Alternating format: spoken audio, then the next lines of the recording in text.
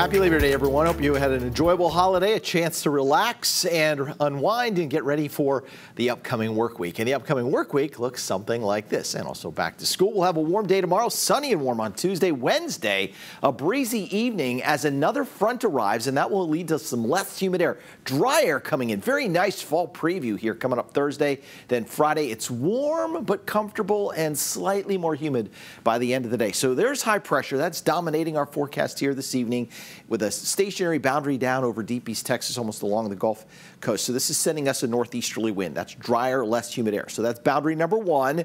That will settle farther to the south and wash out. And then boundary number two this week moves in here. And if you look at the legend, that's comfortable air. Look at that comfortable air. It pushes all the way down to Houston.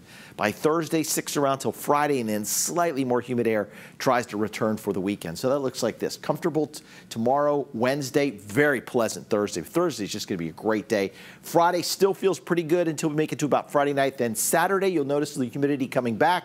And by Monday, it should be very humid again, but that will set us up for a chance of rain. When we have drier air, we have the potential to have some very cool nights, and we will tonight.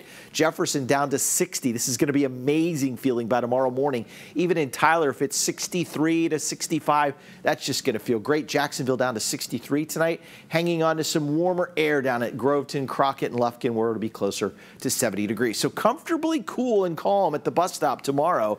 Nice for the middle part of the day, and recess 86 degrees, mostly sunny, up to 92 headed home tomorrow. 92 in Mount Pleasant tomorrow. Pittsburgh, sunshine 91. We'll have sunny skies in Tyler up to 93, Longview up to 93, Carthage and Henderson into the lower 90s, and in Deep East Texas, Nacogdoches, Lufkin, Center, and Hemphill all in the low 90s with mostly sunny skies. Groveton, Crockett, and Palestine all around 94. Something that you'll notice Wednesday, additional with the breezy winds, will be smoke from the wildfires out west.